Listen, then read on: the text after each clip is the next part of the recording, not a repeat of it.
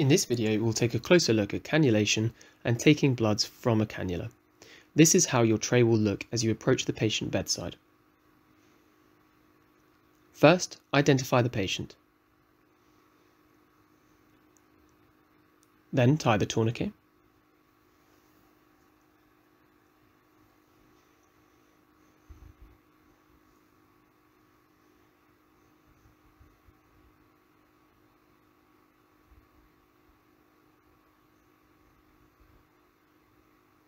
Palpate for a vein.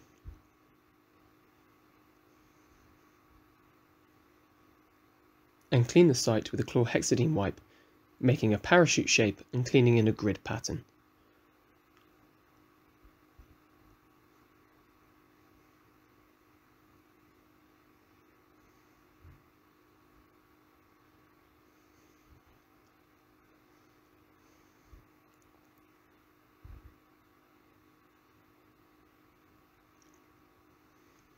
Prepare your cannula.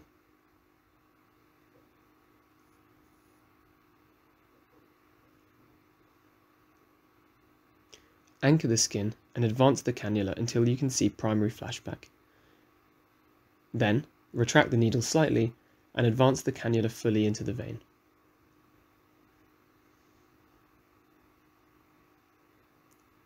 Prepare your gauze underneath the cannula.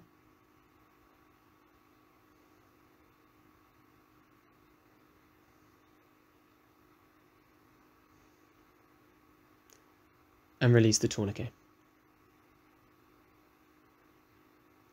Remove the cannula needle and dispose in the sharp spin.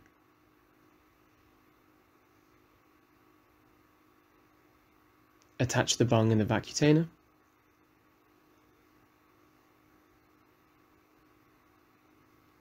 Then take aerobic then anaerobic blood cultures. Make sure you angle the bottles downwards so the solution in the bottle doesn't enter the cannula. Invert the bottles. And draw blood into a purple blood tube.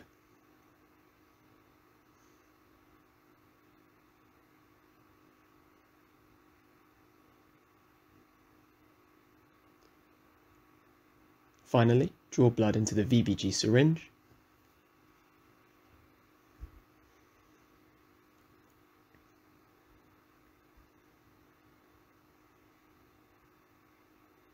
And expel any air.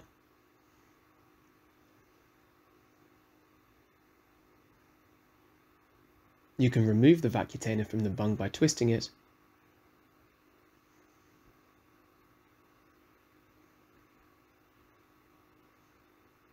as well as removing the gauze.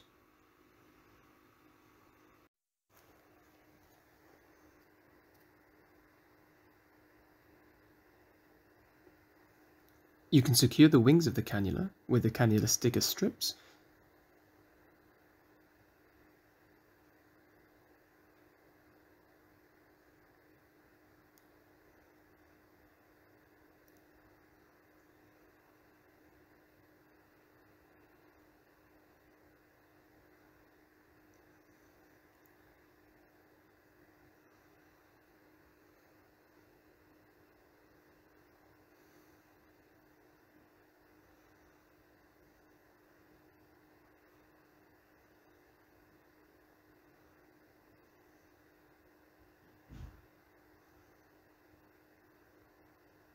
before wiping the bung.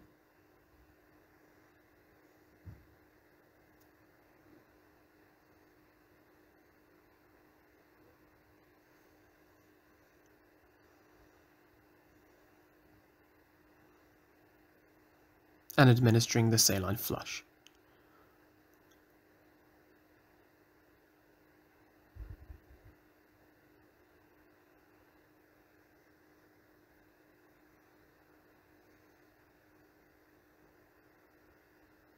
Check for any swelling as you give the flush.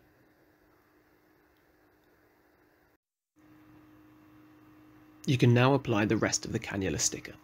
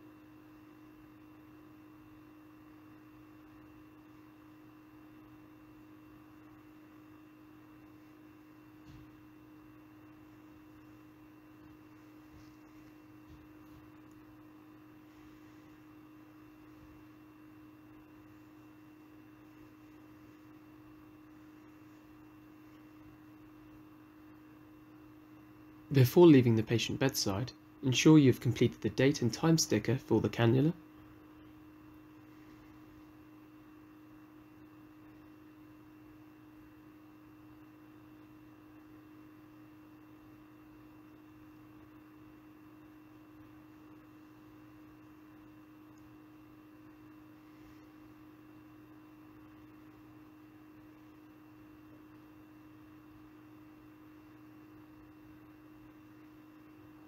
As well as labelling the blood bottles appropriately, either by hand or through printed stickers.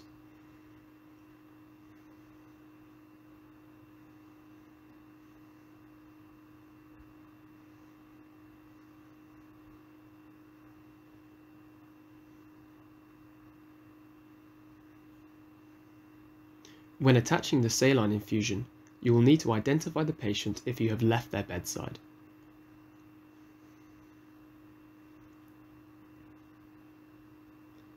Clean the end of the cannula with a chlorhexidine wipe.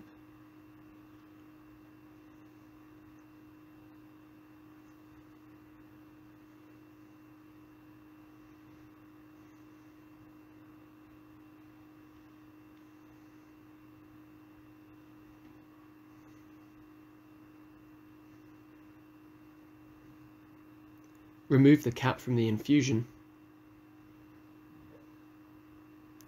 and twist onto the bung.